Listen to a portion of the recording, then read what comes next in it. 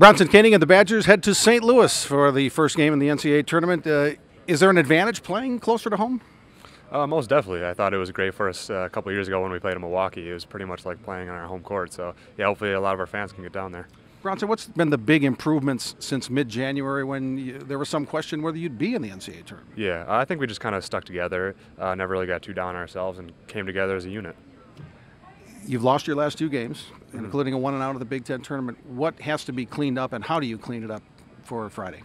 I thought we took a couple of steps back, and we were playing more like we were in November and December, and I think we need to kind of do what I just said, is come together more and play more as a team. And there must be great pride in Wisconsin making the NCAA tournament and keeping that tradition of 18 straight going. Yeah, definitely. I mean, we didn't want to be, the team this year to not make the tournament, so we knew we had to clean things up quickly, and we did that. All right, well, we'll see you in St. Louis on Friday. Back to the studio in Chicago.